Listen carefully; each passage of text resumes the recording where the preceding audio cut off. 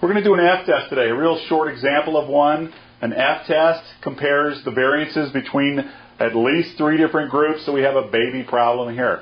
You need to figure out what the bracket terms are first.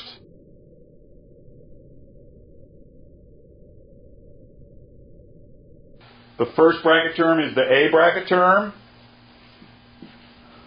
Bracket term, you need to add up each individual group. 4 plus 5 is 9, plus 5 is 14. This looks like 19. This looks like 24. Then you square them.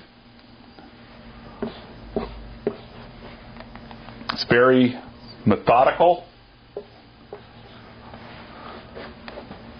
14 times 14, I believe, is 196.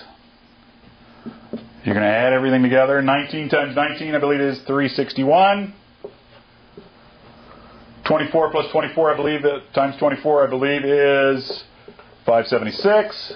You get a grand total of 1,133.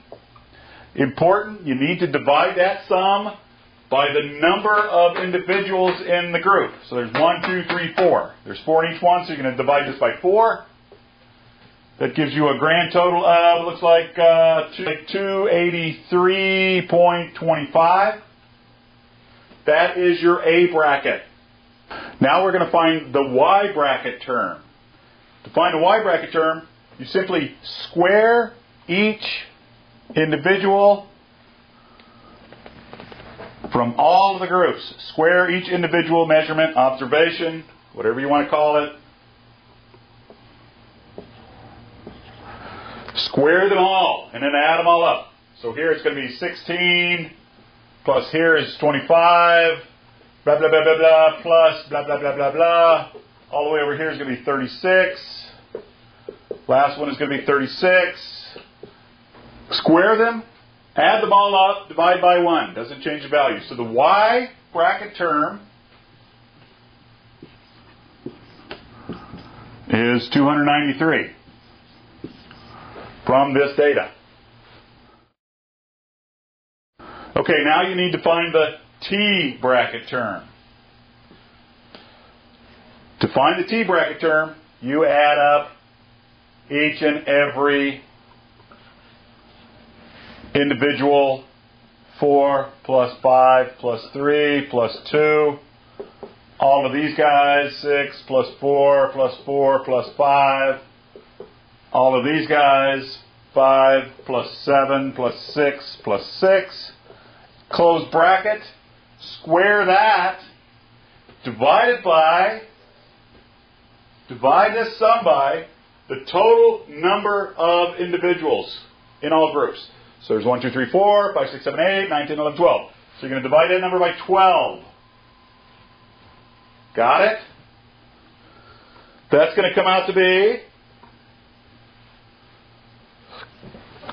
that comes out to be 57 squared divided by 12, and that comes out to be 270.75. That is your T bracket.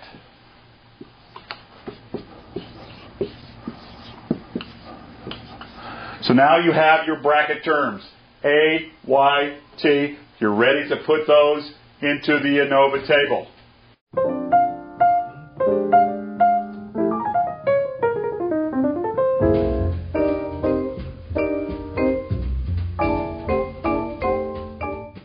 Okay, we're putting up an Anova table. Between groups go this way, within groups goes this way, total groups is the bottom.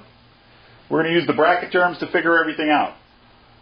The sum of squares for the between groups is A minus T. So it's 283.25 minus 270.75. That looks like 12.5. The degrees of freedom for the between group is A minus 1. A is the number of groups. So 3 groups minus 1, you got 2 degrees of freedom. The mean square for the between groups is the sum of squares divided by the degrees of freedom, and that looks like 6.25. 6.25. The within group sum of squares is y minus a. That looks like 9.75. The degrees of freedom for the within group is a times n minus 1. A is 1, 2, 3. N minus 1. N is the number per group. So that's times 4 minus 1 is 3 times 3. That's 9. And then the mean square of this is the sum of squares divided by the degrees of freedom. And that comes out to be 1.08 roughly. So your F statistic is going to be 6.25. That's your between group divided by with your within group, 1.08.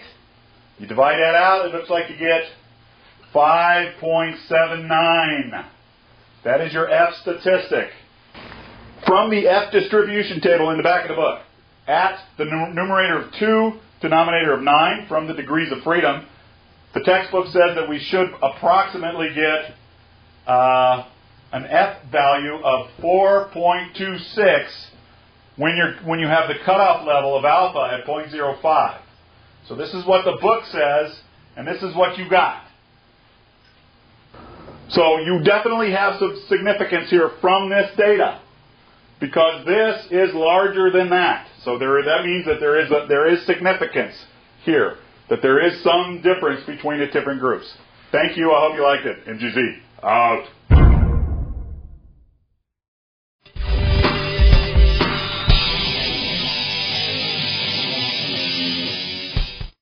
Ready, boss? You're on in 3, 2, 1, and action. You square everyone.